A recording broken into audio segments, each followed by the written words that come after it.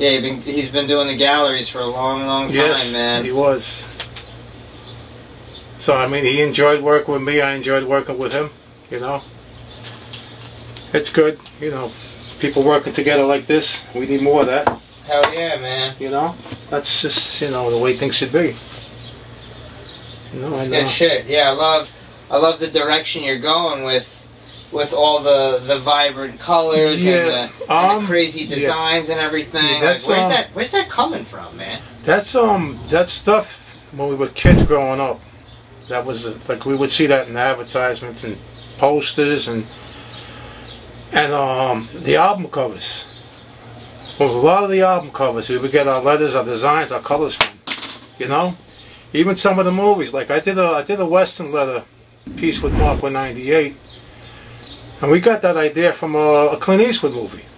Which one? I think it was The Good and Bad and Ugly. I'm not sure. It was just so long ago, but. But just the letter and the font they had on the poster. The font they had on the credits and all that back then.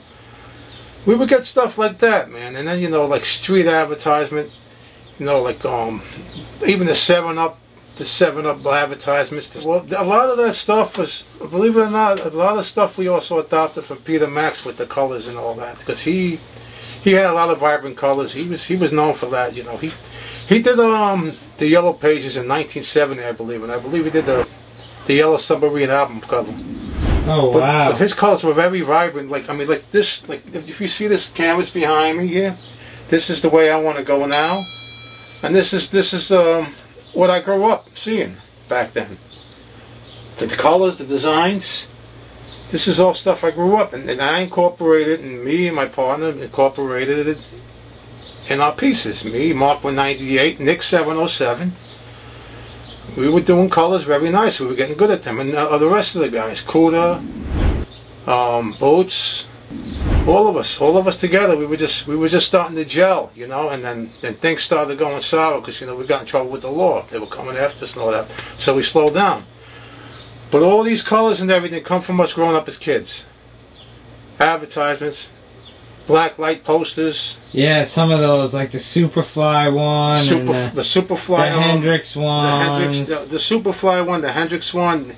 Here's an example. The Peter Max one. Here's sick, the 7-Up. Dude. This is stuff we grew up looking at. Stuff like this. I mean, how can you not? Learn from stuff like this. Look at the colors and everything, and then also. Hold up, Kit. Can you go back to that one? Okay, here. And just hold it up for us. This is the stuff that would be hanging. Tilt it a little bit. This is the stuff that would be hanging on the stores. They would advertise they're selling 7-Up, and this is the stuff we were looking at. Work like this, Now, if you look at this and you go back to a skateboard I have done, it's something similar to it. So this is stuff that comes to my mind as I'm working. It's like when we were piecing. Like subconscious. It's subconscious. We weren't really thinking about it. It just came as we were going with the flow. Hold on, keep that there for a second. Sorry, okay. Kit.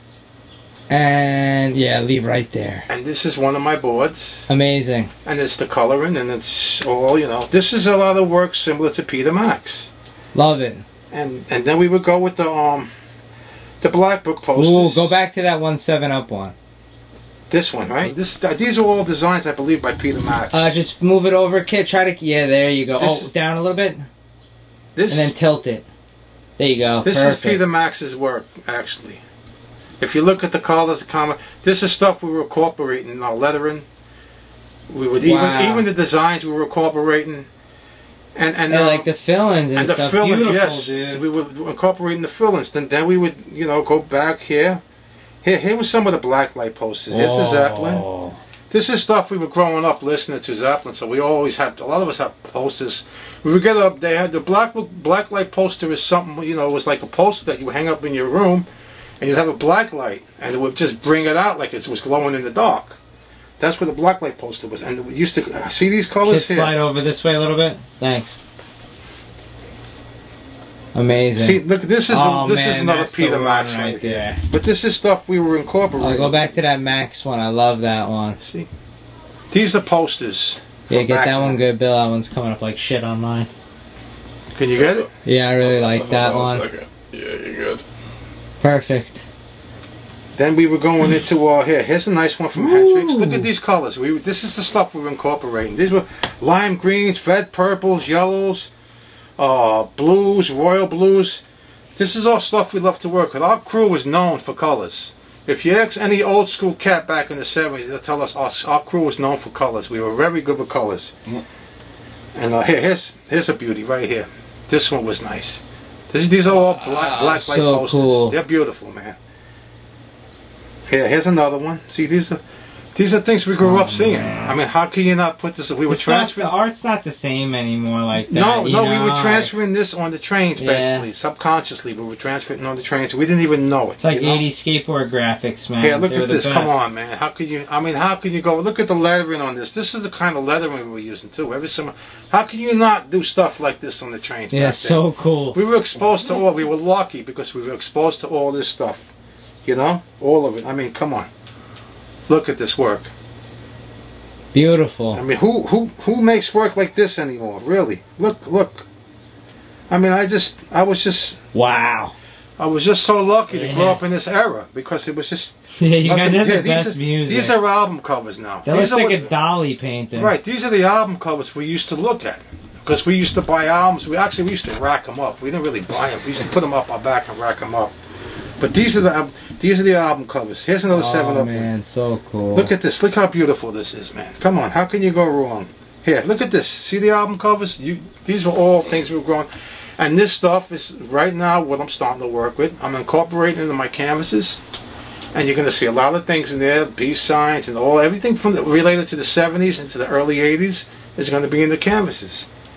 And all this comes back to this time when I was growing up as a kid. Here's the Beatles. Look at this yellow submarine one. Keep it there 1 sec.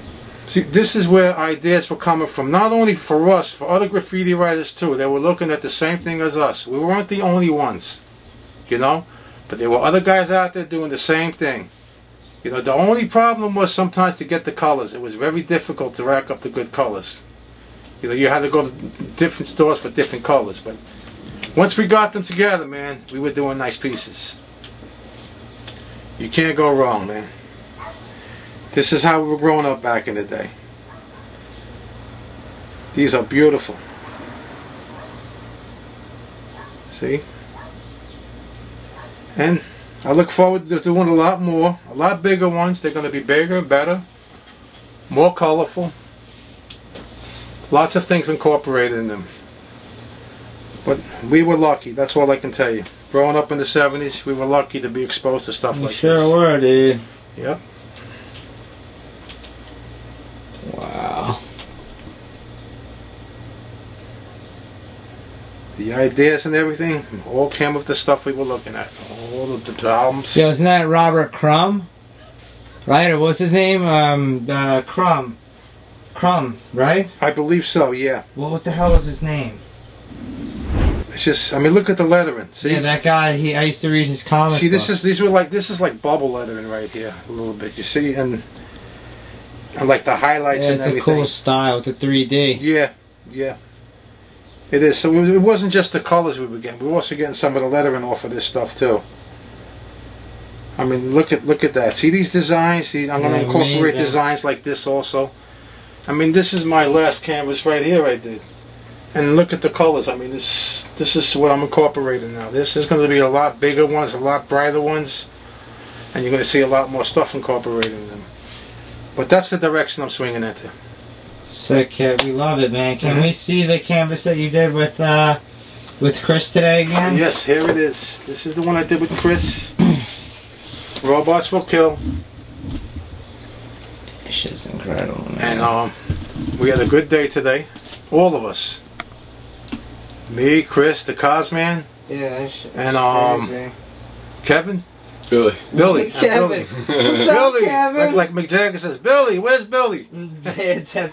Now kid's never gonna forget your name. Billy. Anybody seen Billy? I'm just gonna call you Mick from now on. Yeah. That's so funny. Yeah, that was from a live. It was live. One of his live albums.